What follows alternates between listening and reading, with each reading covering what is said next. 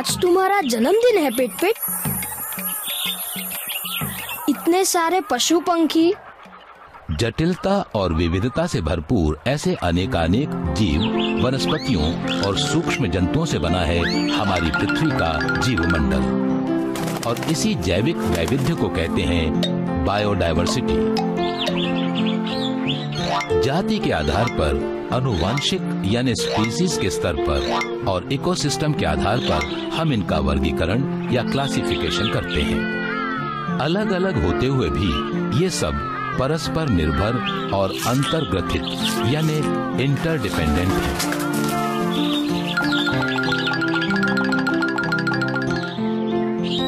मनुष्य भी इस बायोडायवर्सिटी का ही एक हिस्सा है। जीव जंतु, अभयचर प्राणी, सरीसृप, पक्षी और स्तनधारी जीव, इनसे समृद्ध हमारे देश की बायोडायवर्सिटी अब खतरे में पड़ गई है।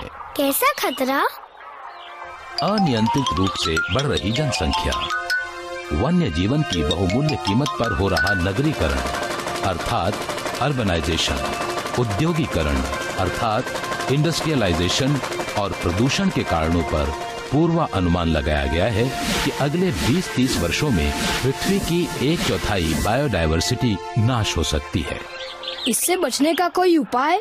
लोगों में आंतरिक जागृति पैदा करते बढ़ते प्रदूषण पर रोक, वन्य जीवन का संरक्षण, नेचुरल पार्क, सेंचुरीज का निर्माण और हाँ, वनस्पति पक्षियों की बीज और जनीन bank, botanical garden, geological parks जैसे माध्यम ही बायोडायवर्सिटी को बचा सकते हैं।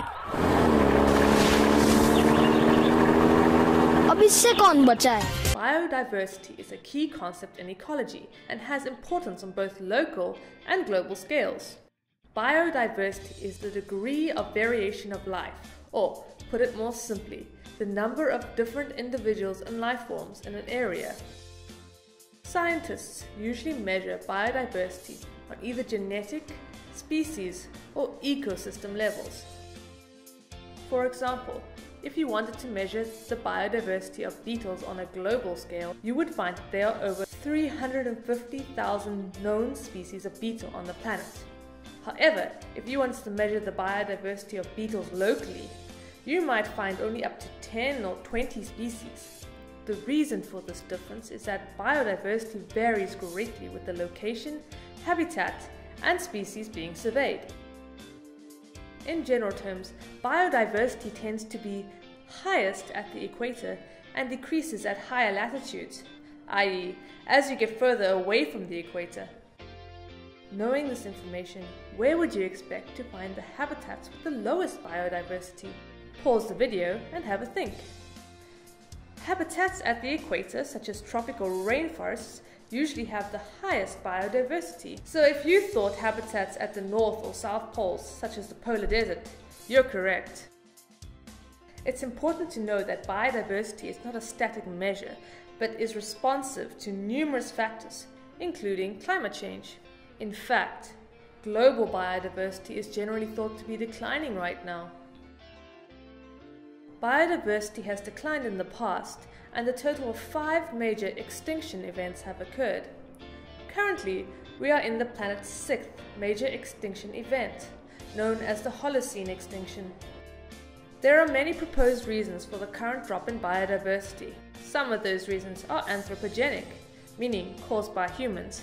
Anthropogenic factors include things like introduced or invasive species, such as the introduction of rabbits to Australia, human-induced hybridization, such as in plants to create optimal species of crop, overharvesting of resources, and global climate change caused by human activities.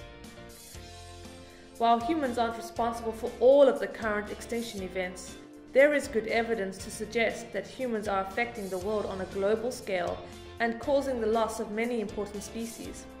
The loss of biodiversity could have catastrophic effects on our society and even result in the loss of our food crops. For example, bees are in huge decline and they are extremely important in the pollination of many plants, including our crops.